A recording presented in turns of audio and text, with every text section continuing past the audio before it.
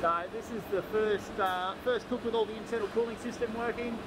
We've just had that all the modifications to the machine done overnight, and just done all testing and whatnot. And so this is cooking tank number 1. There we go. So it's gone in there, oven's running, and it's just going to continue doing that for quite a while now. So there's nothing much else to see.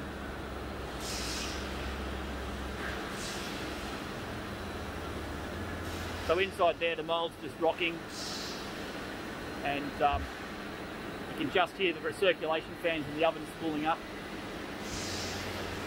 The 4 things up the top. It's 1, 2, 3, 4.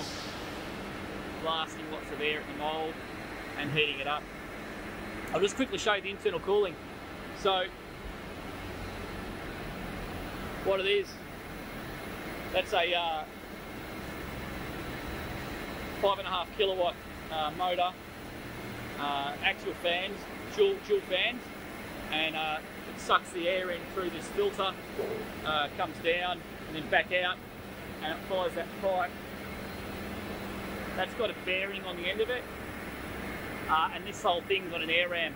So once the mould comes out and comes back into the cooling position, then we activate the air ram, which pushes that whole assembly across. That conical section on the end there contacts into a conical section on the end of the cart, and then the air then can follow a path through, and then it gets introduced on the opposite side of the mould and blows in, and then exits out this side. And yeah, it's pretty cool.